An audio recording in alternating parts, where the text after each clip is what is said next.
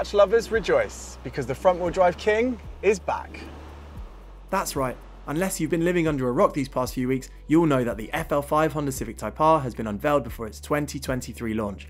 We know it's more powerful, faster around the Suzuka racetrack by almost a second, and more restrained in its styling than its predecessor. But the FK8 Type R was never just about numbers. It was about handling, precision, and tactility. So while Honda won't let me drive this thing today, I can do just about everything else to see how this thing compares with its heroic predecessor. I'm going to poke and pull and press as many things as I can. Where should we start? But first, don't forget to click that subscribe button and of course like this video if you enjoy what you're watching. We have loads of content coming up, so it'd be nice to have you along for the ride. Let's start where things matter most in a Type R, the driver's seat, which straight away feels like another triumph in performance car ergonomics. The seats, apart from being absolutely lovely, they look fantastic. They're supportive, they can be sat nice and low in the car, they pinch you and they press you in all the right spots, but they also feel very comfortable. I feel like my back's not going to ache on a long journey, but I feel like if I'm going around corners quickly, this thing's going to hold me in position very nicely. And crucially, this steering wheel ahead, which I must say is really lovely in itself as well. It's slightly simpler and cleaner in design than the previous one.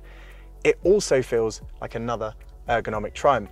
It can be pulled nice and close to you. My arms can be slightly bent, or if you rather, my shoulder can be pressed up against the bucket seat here, and my wrist can rest on the top of the wheel. Many people would say that's the perfect position. That's Porsche levels of ergonomics. It can be pulled nice and close, and my legs can sit on the pedals with a slight bend in them. It really does feel very well thought out, and obviously not by accident. Honda has become a master at this stuff, as it has become a master at ensuring this 6-speed gearbox is right up there with the best in the game. In the FK8, the 6-speed gearbox was fantastic. I think it might have even been the best manual gearbox out there of any car in any class. In this, they've changed it. Stronger gear linkages and a slight tweak to the H pattern, but yeah, that certainly feels as tight and as direct as its predecessor. I think this could still be a masterpiece when it comes to manual gearboxes. And of course, it feels very well matched to the weighting of the clutch pedal. Again, in the FK8, that clutch pedal had so much feel, it meant you could really nail your shifts, even with the auto rev switched off. The auto rev in itself on this has been tweaked as well. But the weighting of that clutch pedal all the way down to the carpet and back up feels nice and springy and really consistent all the way down. Fills me with so much hope that this manual gearbox setup and the way this thing feels when you drive it is going to be amazing. Yet despite all of that, the thing I'm most excited about in this FL5 Type R is the addition of customizable drive modes. So you get 3 main drive modes. You get Comfort, which should have really supple damping like the FK8 did. In fact, that was one of the strongest things from that FK8 Type R. And then you also get Sport, which should tense things up a little bit and sharpen up that throttle response a little bit as well, and obviously weight up the steering.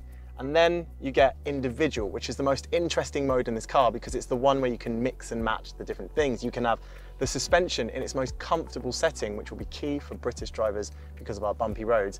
But then you can also have the engine in its most reactive, most throttle responsive mode, and also the auto rev match as well will be quite quick as well. But if you just want a shortcut to the most reactive, most sporting setting, you just click this +R button down here. This is your track day button. And it will not only weight up the steering, make the auto rev matching its most reactive, but it will also make that throttle response really, really quick. It's right at the top of the pedal. The engine is so reactive. This thing is going to be really, really fun. It would make using this gearbox even more enjoyable. Now, under the bonnet of this FL5 Civic Type R is basically the same turbocharged 2-litre that you got in the FK8, but with a few key modifications.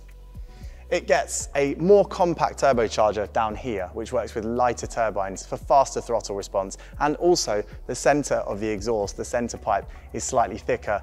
Ultimately, this means more power and more torque. We think about 330 horsepower and 420 Newton meters. Either way, that power is being pushed through a limited slip differential down onto these front wheels where there are Michelin Pilot Sport 4S tyres. They're a very sticky tyre, and if I'm not mistaken, both axles are running with a fair bit of negative camber, which bodes very well for the way this thing goes around corners. Now, while this FL5 is obviously more subtle in design than its predecessor. That FK8 was a mad looking thing. There is tons and tons of aerodynamic functionality all over this car. Down here on the nose, the intake forces air up and through this bonnet vent up here. You have intakes down here which channel through to an opening in the wheel arch here, and they're there to cool the brakes. Air travels through here, carries the heat away, and then escapes through these vents down here. And then further down the car, you've got, as an extension to the side skirts, this little vent down here, this little channel, which pushes air around these wheels. And these wheels, by the way, at 19 inches, are an inch smaller than the wheels you got on the last Civic Type R, so they're lighter, and I think they look pretty good as well. At the business end of the car, of course, you've got this fixed rear wing, which obviously generates more downforce than the previous wing, and it works with this rear diffuser down here, which, as I felt earlier when I put my hand right under, it tucks up onto the underside of the car, meaning it's a proper diffuser. It doesn't hang down like the fake diffusers you see on so many cars right now. So obviously, more downforce is produced across the car, which helps to explain why this thing was so bloody quick around Suzuka. This new Civic platform uses lighter materials like the aluminium that's made this bonnet and also the resin that makes the tailgate, and that helps to ensure that despite being longer and wider, this car has a better power to weight ratio than the FK8. Oh, and also this car is lower, which bodes pretty well for its center of gravity. So this new Civic Type R doesn't just promise to be faster around corners and down straights, but also more engaging and lively. And that's saying something, because the FK8 was, well, bloody epic. I cannot wait to drive this thing.